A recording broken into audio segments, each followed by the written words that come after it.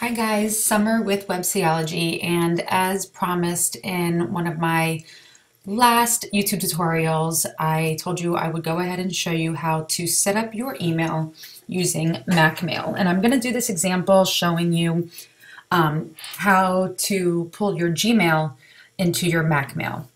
Okay, so first of all, you need to have a Gmail account, which I'm going to go ahead and use one of my old Gmail accounts that is not set up in Macmail.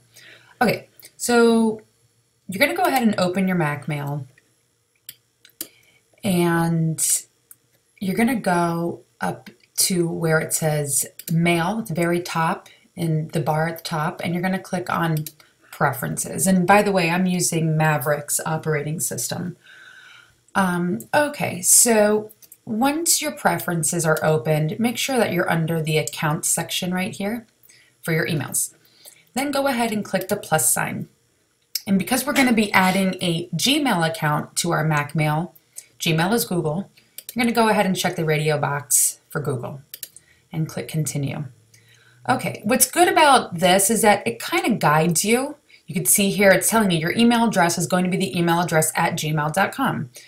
So this is an old one, SEO Web Girl at gmail.com.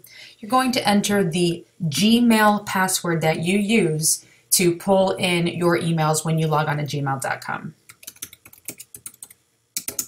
Okay, and you're going to click Setup. Go ahead and select all the apps that you wish to use. It's basically your preference. I'm only going to set Mail because, again, this is not really an account that I use anymore. So I'm not interested in setting up my contacts, calendar, messages, notes, etc. with this Gmail, but you might want to do that. Okay, click Done. From here, I'm going to go ahead. Let's see. Here it is, here it is.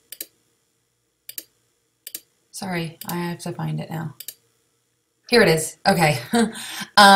So it took a second, but it did go ahead and populate this information, and they all kind of look the same to me, so I had, with all these Googles here, so I had to kind of find which one it was. But I'm gonna go ahead and change the description, so I know which email address it is when I'm in my Macmail, so it will show up over here rather than it just being something generic like Google. So I'll go ahead and put SEO Web Girl, since that is the name of my email address. I'll go ahead and keep my full name, but I could change that to SEO Web Girl, customer service, whatever you want it to be. Again, because it knew that I was creating a Gmail account inside of Macmail, it went ahead and populated all of this for me. imap.gmail.com. You're going to go ahead and leave that. Here is your username, which is what you use to log in to your Gmail, and then your password you use. And then go ahead and click on Mailbox Behaviors and click on Advanced. I just like to double check everything. Your port should be 993. Password authentication password, yes. Go ahead and leave that alone. I'm going to go ahead and just click off of it. That's how it asks me to save. I'm going to go ahead and click Save. Okay, so now, as you can see, SEO Web Girl has shown up, and it has pulled in all of my emails from my Gmail account, and it's telling me that I have 9 unread emails. Okay, so it's pretty straightforward. Just for a quick recap, or of course you can start this video over, but you're going to get to all of this by going into Mail at the very top, Preferences.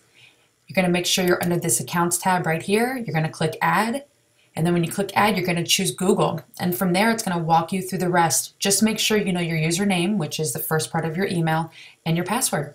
All right, thank you very much. I hope this was informative. If you have anything you'd like to add or any questions, go ahead and fill out the comment box below.